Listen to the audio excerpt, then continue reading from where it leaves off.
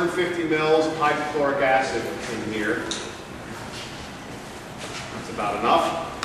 And I'm going to add the calcium carbide solid, which are these little black nuggets, these little black pellets. And as soon as it hits the water, remember HCl is an aqueous solution, it begins to generate acetylene, C2H2. And you'll see right there, there's the gas being generated. I'm going to let it evacuate out the atmospheric oxygen.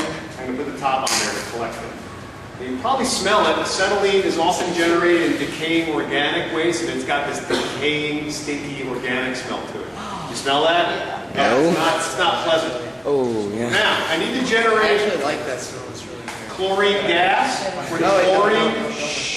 When chlorine in the sodium hypochlorite hits the HCl, it'll strip electrons from anything around it, generating heat, which ignites the acetylene.